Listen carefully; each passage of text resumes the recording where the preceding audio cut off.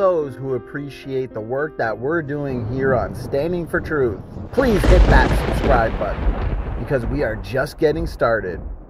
They feel that this one actually defeats biblical creation, as we know it won't, but multiple meteorites, moon rocks, and Martian rocks dated on location all yield a consistent age of 4.6 billion years, plus or minus a few.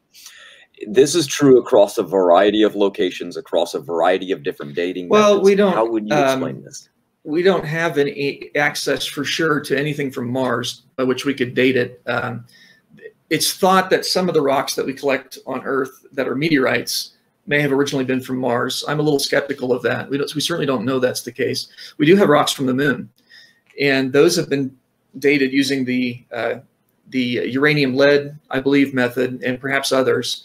And yeah, you do get ages of 4.5 billion years, which you don't get for Earth rocks. Interestingly, you don't get quite as old ages for Earth rocks. So, but the secular thinking is that Earth's been reworked by plate tectonics, and so you don't have original Earth rocks. They've all been reworked multiple times. What's the explanation for that? Well, we think that there's very compelling evidence that the rate at which radioactive decay has happened in the past has been accelerated, and that would account for why there tends to be a convergence on a particular age for rocks that are not Earth rocks. For Earth rocks, you get inconsistent ages. You can take an Earth rock and date it using one method and then date it using another method, and you get different answers. And this has been well documented. John Woodmarappy's book, The Mythology of Modern Dating Methods, documents published dates. These are ones that have been peer-reviewed. They're published in the peer-reviewed literature, to say nothing of the dates that were inconsistent and therefore never published. I mean, think about that. Think you're a secularist and you date a rock and it gets you an age that's way off what is expected to be for that formation. Probably you don't publish it. You say, well, obviously something went wrong there. And so the fact that you have inconsistent data, even within the literature that was published, suggests that there's a far greater number of inconsistencies that have not been published. The Rate Research Project, too, in their book, they also documented. There's a chapter on the discordant date. So it's not as consistent as you've been led to believe. Now, I do think it's a little more consistent for moon rocks because they haven't been reworked. There was no worldwide flood on the moon. And so whatever process God used to make the moon apparently was pretty uniform. And so even though the decay rates have been accelerated, there's good evidence for that. Read the rate research on that. Presumably it happened at a uniform rate. And so that's why you get some degree of consistency with moon rocks, but very little consistency with Earth rocks. Yeah, there probably is some kind of maybe enhancement of the decay rates. For example, here's something. When they went to the moon and they got one of the first moon rocks and they brought it back, I forget the exact number of what they identified it as. Oh, here it is. Lunar sample 14321. It dated at 4 billion years old. But when they tested it, it was actually a piece of driftwood from Earth. But the oldest tree dated is 350 million years ago on Earth. So how could that even be a thing? I'm just curious if you ever heard about that or considered. I haven't heard about that specific one. I have heard of examples of, for example, wood that's embedded inside rock. Volcano will come, uproot trees, lava will flow over it. So you have wood embedded in rock, and the rock dates to millions of years, and the wood dates to thousands of years. So that's a problem. And in case people are wondering, when you date a rock, it's supposed to tell you when the rock hardened. Because before that, everything's liquid. The minerals can move in and out. But when it solidifies, then that's supposed to trap the parent and daughter elements. And so the only way you get daughter elements is by the conversion of parent elements. And yet you get wild inconsistencies. So inconsistencies in radiometric dating is not new. It's well known. And we've taken rocks from Mount St. Helens, brand new rocks, sent them into secular labs to have them dated. You get hundreds of thousands of years on brand new rocks. So we know radiometric dating does not work on rocks of known age. It's assumed to work on rocks of unknown age. And I think that's not very scientific. Yeah, matter of fact, you mentioned accelerated nuclear decay. So if this was occurring maybe during the flood or even during the creation event, would this have also made these dates unreliable? Yeah, if you assume that the decay rate is constant, when in fact it was faster in the past, your ages will be inflated. And they'll be inflated by the degree to which you assumed that something was constant divided by the rate at which it was accelerated as a rough measurement. So if the decay rates were millions of times faster during the flood year, for example, And there's very compelling evidence for this, because the fact is, when uranium, for example, when a uranium atom it decays into the next element, which decays into the next one, all the way down to lead-206. For every one uranium that turns into a lead-206, it emits, in that process of radioactive decay, it emits 8 helium nuclei. So it produces helium as a byproduct. And helium is a gas, and rocks are porous. And so gas can leak through rocks.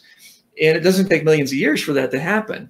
And so the bottom line is, if the rate at which the uranium turned into lead had always been the slow rate that it is today, that the helium that's produced would have had plenty of time to escape. There should be very little helium in these rocks. And the research team found that there's abundant helium trapped inside these rocks that have radioactive elements in them. And it's consistent with all of that decay having happened in the recent past, thousands of years ago. Now, there is a temperature dependence in terms of the rate at which the helium leaks through. But in order for it to accommodate the data in billions of years, the temperature would have been close to absolute zero, which is absurd, because the temperature actually gets hotter as you go in toward the Earth, because the Earth has a molten core. So there's compelling evidence that the radioactive decay rates were much faster in the past. There's been this opinion in the last few decades, well, previous to the rate research and a few other research projects by secularists, actually, there was this opinion that radioactive decay rates cannot be influenced by any external parameters, because when you do chemical experiments, it tends not to affect the radioactive decay rate. But we now know that it's false. There are some ways of accelerating certain kinds of radioactive decay. For example, the rhenium-osmium reaction has been sped up in a laboratory by a factor of 1 billion. And all you have to do is strip away the electrons from the rhenium, and it will decay much, much more quickly. So, and that's one method. That's a method we can do. God obviously has options that we don't have. God could change the nuclear strong force by a bit, and that would change the rates of decay and so on. So there are different ways in which radioactive decay could be accelerated. We think there's good evidence that happened during the flood year, and that would explain why the secularists, not including that factor, get ages that are far older than the true age, including on things whose true age is known, because it happened in recorded history, for example. Makes sense. Do you think that this accelerated nuclear decay would have caused what they deem as the heat problem? They said, you know, this convection and the subduction plates would have caused so much heat generated during this nuclear process that the oceans would have boiled. Have you heard of this? Do you have a good answer? Yes, I've heard of that. Yes, I haven't seen a detailed study on that, other than there are ways to dump the heat. First of all, you need heat. You need heat to start the flood. So that's not a bug, that's a feature. To get the plates moving, they need energy, and an acceleration of radioactive decay, that's a great way to start plates moving, to heat them up to where they can be hot enough where they can be almost not quite a liquid state, but it makes them more malleable. Where did the heat go? Well, we don't know. First of all, we don't know what the Earth's temperature was in the core, for example, before the flood year. What if a lot of that energy is now, what if it's still there? What if it's still in the core? A lot of the energy could have gone into that. A lot of the energy could have been dumped to space. There have been creationist models of hypercanes, for example, which is like a hurricane, but on a much more massive scale. Hurricanes are very good at dumping heat, dumping energy to space. When a hurricane goes over the ocean's temperature drops by 10 degrees. And that's a piddly hurricane. Imagine a hypercane that's taking all this energy and dumping it into space. Convection is a great way to move heat quickly. It's the best way to do it. And we think there was a lot of convection during that flood year. So there probably were spots on the ocean, hot spots that boiled. There probably were.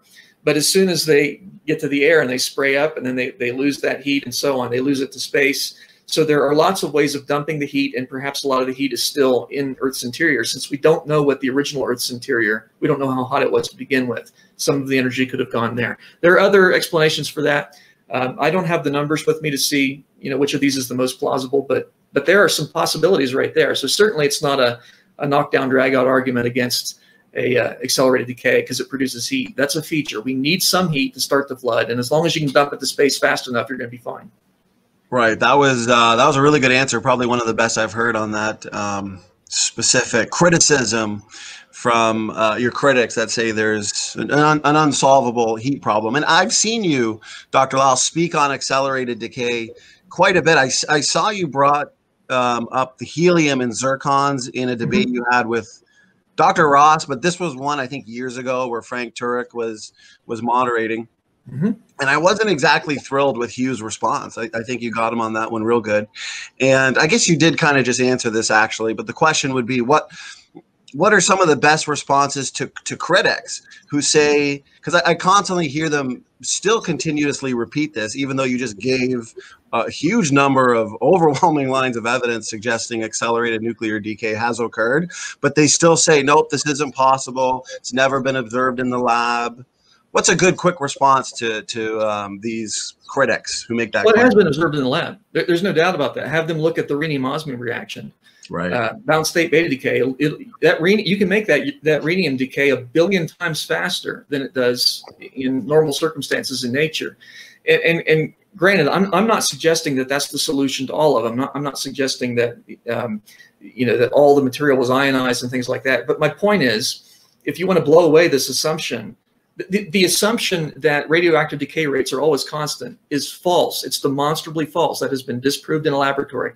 Now, that doesn't automatically mean that decay rates were faster in the past, but it does mean that that's a possibility. It's not something that can be dismissed out of hand. I do think the helium and the zircons is just, I don't know how secularists sleep at night with that data, because how do you explain that? In billions of years, there's been plenty of time for that helium to escape. We know the rate at which it leaks through rocks. That's been measured, and there's just no way you can make sense of that. I'm not an evidentialist, but at the same time, I don't see a good rescuing device even for that. Right. So I think the evidence is very compelling for accelerated decay, and in any case, we have tested radiometric dating on rocks of known age, and it often gives the wrong answer. So that immediately, as a scientist, just somebody being an objective scientist, you should say, we really shouldn't have a lot of confidence in that method because we know it gives wrong answers on dates of known age. So it doesn't make sense to trust it on dates of estimated ages for things whose origin is not known. Right. I think you nail it with that, Dr. Lisle, where you say we don't get accurate dates from rocks of known age, but yet they want us to trust the rocks of unknown age and the dates. It just seems common sense not to. Yeah. So, right.